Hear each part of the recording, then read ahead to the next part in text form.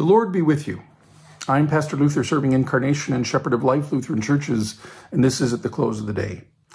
Our Bible reading for this evening comes to us from the letter of St. Paul to the Romans, chapter 7, verses 24 and 25, and I'm reading from the Message translation. I've tried everything and nothing helps. I'm at the end of my rope. Is there no one who can do anything for me? Isn't that the real question?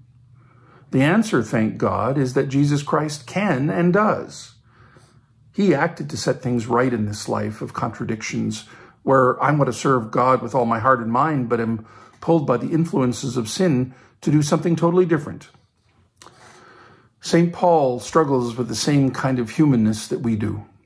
Even when we have a will to do the right thing, we oftentimes mess up. And that can be so demoralizing and cause us to judge ourselves. I caution you against that, brothers and sisters, because God doesn't judge, God loves. God helps us to understand who we are in the light of Christ Jesus. So even as God, the judge, looks upon sin and condemns sinfulness, God, because of his grace, loves us enough to have sent his Son into the world to save us. We are redeemed, and that can be celebrated. So as you sleep this night, remember, you're a beloved child of God, and you have been saved in Christ Jesus. Let's bow our heads now and pray the prayer that Jesus taught us to pray. Our Father, who art in heaven, hallowed be thy name. Thy kingdom come, thy will be done on earth as it is in heaven. Give us this day our daily bread, and forgive us our trespasses as we forgive those who trespass against us. And lead us not into temptation, but deliver us from evil.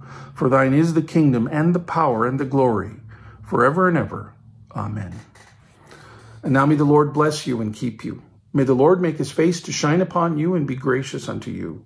May the Lord look upon you with his favor and give each and every one of you his peace. In the name of the Father, and of the Son, and of the Holy Spirit. Amen.